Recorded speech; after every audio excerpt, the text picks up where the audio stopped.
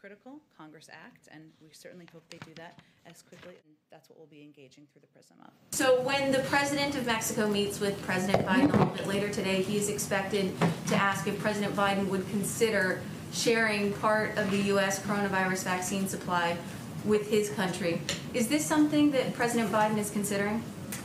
No.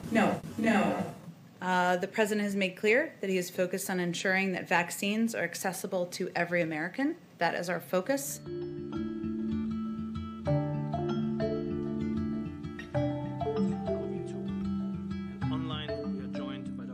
And it's regrettable that some countries continue to prioritize vaccinating younger, healthier adults at lower risk of disease in their own populations ahead of health workers and older people elsewhere.